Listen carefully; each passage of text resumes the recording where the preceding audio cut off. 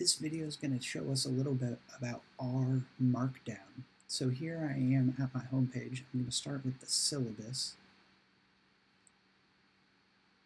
Down here in assignments, I say all tutorials and course notes must be created using RMarkdown and compiled into PDF or HTML. I'm actually going to prefer HTML such that everybody in this class create web pages that consist of all of the notes that they take throughout this course. If you prefer to compile your own assignments in Microsoft Word, RMarkdown will do that for you, but I don't have Microsoft Word and I won't install it, so I'm going to ask you all for HTML files throughout the semester.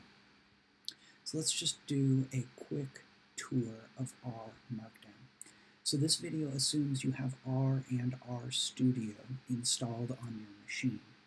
Go ahead and download this file, the RMarkdown and LaTeX cheat sheet from our website. And I highly encourage you to have somewhere on your machine a Math 350 folder into which you put all of your files associated with this class. So I already have one. In fact, I already have this file here, so I don't need to save it at all. But you should save this RMarkdown file inside your Math 350 folder, which is easily found for this course. So then you should come over here into RStudio. Now, if you don't have, let's see, how can I help you do this? Here's what you should do. You should go over to Applications and find RStudio and open that. Do not open R. Open RStudio. The icon should look like this. Let's see if I can help you. There we go. The icon you open should look like this, whether you're on a Windows or Mac or Linux. The icon for RStudio should be like this, so this is the one you want to open. We will not actually ever touch R. Do not delete it, but you don't need to touch it. We only ever need to use RStudio. So let's open RStudio.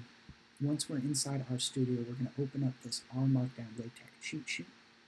You can do that by going File, Open File, and here's why I was telling you to have a really easy to find Math 350 folder, so that you can then go open up this RMarkdown cheat sheet that we just downloaded from our website. So let's just go ahead and open up that file and look at it. This looks like a bunch of gobbledygook. I totally understand. We are going to learn what this file is all about. I think the easiest way to learn for us is by going through and using this cheat sheet to see right off the bat what it does for us. So we're going to go knit. Just immediately hit knit so we can see what this file does for us. And if you have just installed R in RStudio, it might ask you to install some required packages. Do you want to install this now? Yes, you do. And then R may or may not do a bunch of flashy sort of stuff for you. Oh yeah, here it goes. It's got a green progress bar. It's going to flash some text down here after it downloads. Awkwardly, red in the world of R is not always an error message. Boo R. I don't know why it does that, but that's the way it does. So we're going to patiently wait for this to finish installing. It shouldn't take too long, but it might take a few moments.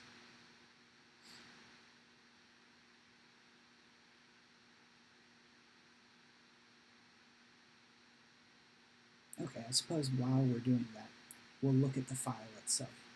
Look, this RMarkdown file has a title, has some metadata up top here. It's got a title, it's got an author, and it's got a date. And when you hit knit, it will compile this file for you. Because the output is listed as an HTML document, I've actually created an HTML document. This is a certified web page that you could open in your browser if you wanted to. There it is. So we're just going to keep looking at it through the RStudio internal browser just for a minute here. So what you should do is notice the similarities between this input document, which has an extension .rmd, and the output document, which has extension HTML because it is literally an HTML web page. And then keep looking, just spend some time noticing the similarities from the input to the output. Typing math in LaTeX, as long as it shows up after 2 hashtags, you get a header over here. So there's other headers in this file for you, like more symbols is a section header. And here is more symbols. All of this mess is what gives us this table over here. So you can see we're in a math class, right? I'm immediately showing you how to type out a Greek letter alpha into the web page. It turns out you're going to use this syntax that goes by the name of LaTeX or LaTeX. And you know what?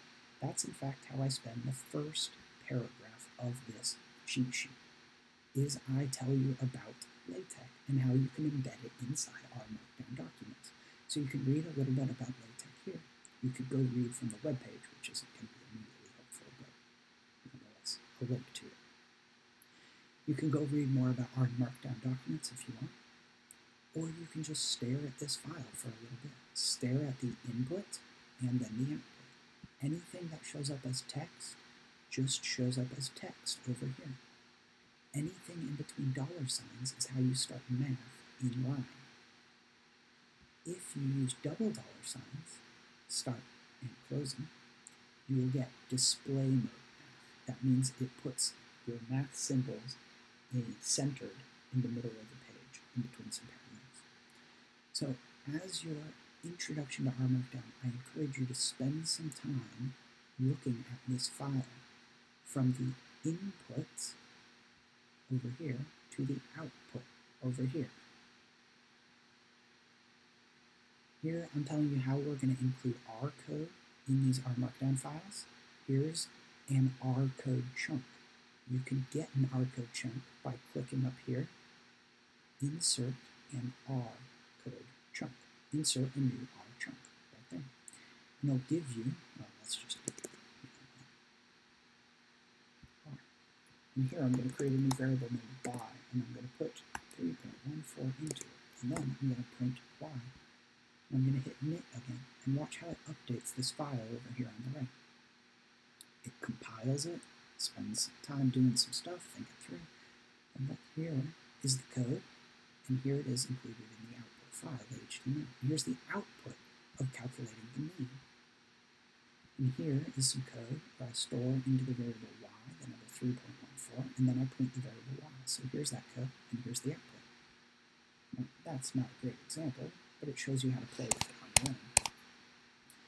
And then here is where I'm going to start telling you about what the course notes are all about, but I'll do that on a different video, so we'll skip that section for now. More references down here shows you how to include some URLs, because it's a web page, right? So you got to be able to link somewhere. For instance, there's an official RMarkdown cheat sheet. It's a PDF, it's huge, and it's very dense. But it's an excellent resource once you start learning the details of RMarkdown. So for now, we'll skip it, and we'll just see that, oh, here's a bunch of links, and oh, you know what I should do? Since the first section of Math 350 started a Discord channel, I might as well link to it everywhere I can. So here is me creating a new URL inside our RMarkdown document. So now there's a link to Piazza or Discord, just as we typed out over here in the input document. This is your intro to RMarkdown. I encourage you to spend some time looking through this file yourself. Once you feel a little bit more comfortable with it, I want you to go create your own new RMarkdown document. Once you start feeling more comfortable with this, go create a new RMarkdown document. Give it your own title, give it your own name. Please choose HTML. Using PDF will take some extra installation that I don't really want to cover in this class, so just please choose HTML, click OK. And then check out the example document that RStudio gives you by default. Click knit, see what it looks like on the output. We are going to use the system RMarkdown for the rest of the class, so I hope you will spend some time familiarizing yourself